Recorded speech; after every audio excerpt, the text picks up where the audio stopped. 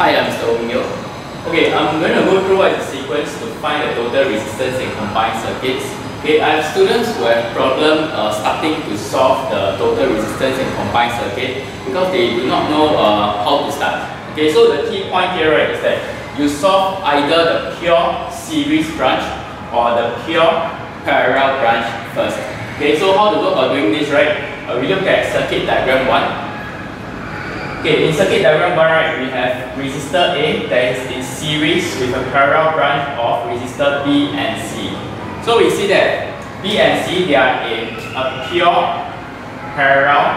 So we do this first. This will be our step 1. Okay, then after this, right, we see that resistor A is now in pure series with the combined resistance of B and C. So this will be our second step, and we'll find the total resistance.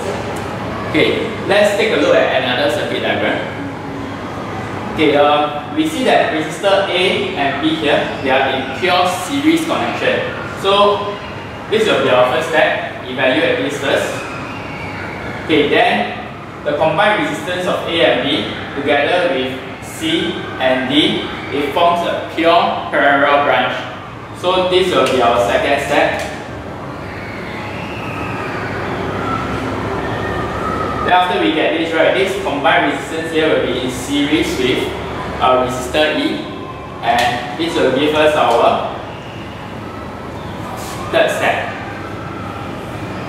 So this is how we go about doing solving the total resistance in combined circuits.